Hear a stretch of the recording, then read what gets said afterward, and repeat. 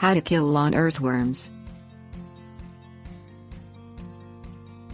Earthworms help prevent soil from compacting and thatch from building up in your lawn, but their castings can ruin a smooth, uniform surface. Another drawback is that worm-eating moles are attracted to wormy lawns.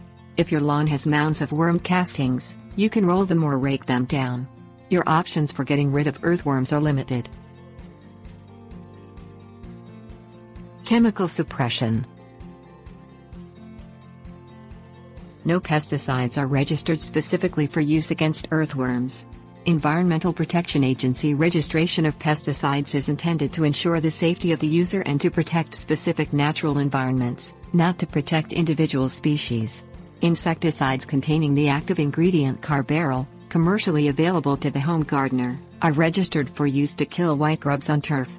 EPA-approved Carbaryl applications necessary to control white grubs on turf will reduce the earthworms in your lawn for one growing season. Carbaryl Application. Use a backpack sprayer to apply 6 fluid ounces of Carbaryl per 1,000 square feet of lawn in March through May or July through early September. Flush your backpack sprayer to clean the tank before adding the insecticide. Fill the tank with 1/3 to half of the amount of water you think you will need to cover your lawn, then add the insecticide. Agitate the tank continuously as you spray. Do not spray on a windy day. When you're finished, water your lawn well.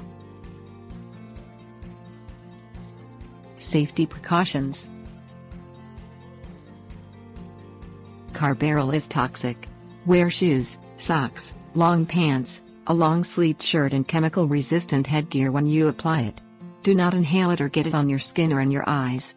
Overexposure can cause blurred vision, diarrhea, muscle cramps, nausea, respiratory failure and unconsciousness in severe cases.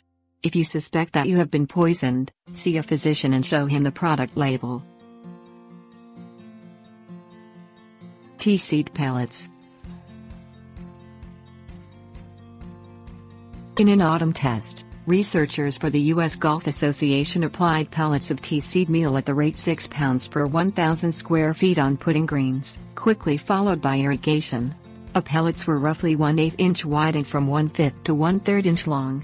The application quickly expelled 200 worms per 10 square feet.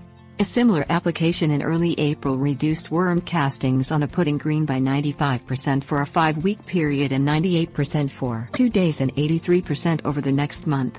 Natural dry terpene sapon and toxins in the seed were responsible for the result.